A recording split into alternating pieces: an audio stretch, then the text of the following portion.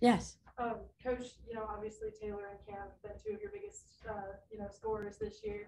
What did you see from them today, and what's their dynamic like as a duo? They were a dynamic duo, right? I think the big thing I saw, especially from Taylor Soule in that second quarter, and then from both of them throughout the whole second half, was that refuse to lose mentality. And that's something that you almost have to have when you're getting to this point in the year. And that's something that you also rely on your senior and veteran players to have, because they know, one, how important each of these games are moving into the end of the season to the end of February, but also how it's sometimes just the battle of wills in a game. It doesn't matter what your records are going into these games toward the end of the season. It really is anybody's game, especially at this level. So I thought that they did a nice job securing the fact that we were going to will it to us. And I thought, credit to Pitt. He had them come in here and they had a great game plan with the way they denied us one pass away and really put the heat up on us with our ball handling. So I thought they played a really tough game. What was your halftime speech? Because you guys came out with more energy, went on a 15-0 run to start the third. I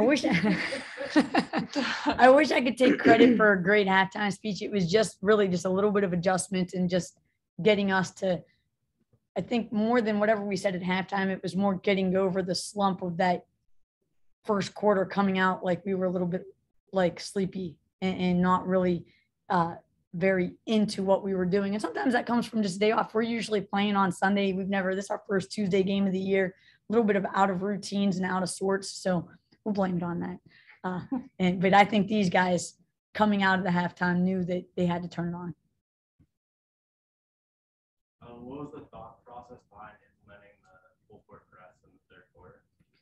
Well, we started actually in the second quarter. And I think for us, that's always a good spark. And when we saw that their point guard went out of the game, we knew they were kind of short on ball handlers. It kind of gave us that kind of extra push to like, hey, let's get into it. And it was also great that we weren't in foul trouble at that point. It's really hard to get into a full court pressure package like that when we were in foul trouble, but we had no foul trouble. Their point guard was out of the game.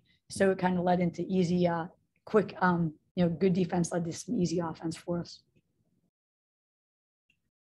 Taylor, what was behind your thought process to get you going, coming out, I guess we'd say, to end the second? Mm-hmm. I think just trusting my defense and the team's defense. Like Coach said, like we started to press a lot more. And when you start to press and you get easy baskets, it takes the weight off your shoulders a little bit. And so we got, I think, it's 3 steals and 5 possessions. Those are easy baskets. And so just trying not to overwork, but just find the spots in the offense that are working, whether it's getting to the free throw line or whatnot. And so that was working for me today. So I was able to get comfortable offensively. Taylor, with you and Cam being two of the more veteran players on the court, what's your relationship like with her, and what's your dynamic with her? Mm-hmm. With Cam, it's always just trust, like whether one of us is having a bad shooting night or in foul trouble or whatever it may be, it's just continue. Like the thing that has to be continuous is making sure the other person knows that they have each other's back.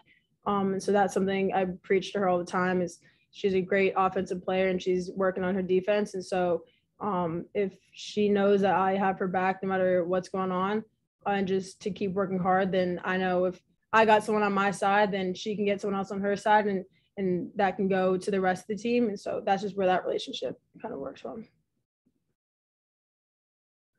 Dan? There we go. Sorry, I had to unmute there. Coach, you mentioned at the end there, or you mentioned in there just about the importance of playing end of February.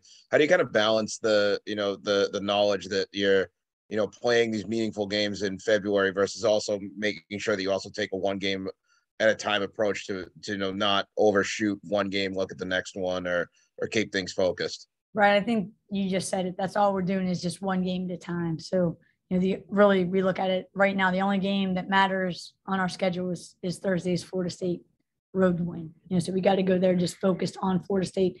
Can't really look ahead this time of year. You just got to play one game at a time.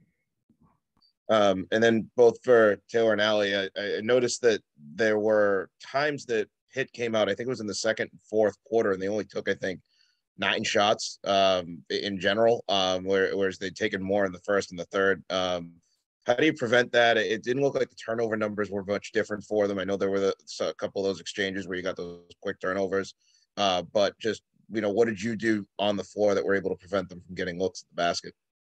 Yeah, we just stuck to our scout defense. We knew that some girls struggled with shooting more, so we would stay in the paint, and that really allowed us to help in on the big girl. And yeah, just our scout defense, I would say. I like that. Yeah, I think towards the, when you notice that, I think it was when we stopped letting one just drive uncontested to the basket. And so when we were off the ball playing more team defense, it's not necessarily that we were forcing them into turnovers, but it was forcing them into more difficult shots later in the shot clock. And so, I mean, if you're taking up a whole 30 seconds and you're kind of taking bad shots, that's a positive on our end. So I just, again, take that to our scout D. Allie, you want to talk about your 2 charges or 3? How many did you take? 2 or 3? I don't know. Did they call them the third one? I think they called it a block. I know you got 2. Yeah. I know. I don't normally take charges, but that was our scout defense. You moved your feet today. I was proud of you. Feet. And it's easier to take a charge than it is to move your feet sometimes. Right. Yes. Nice. Thank you. We're smarter, not harder, Tim.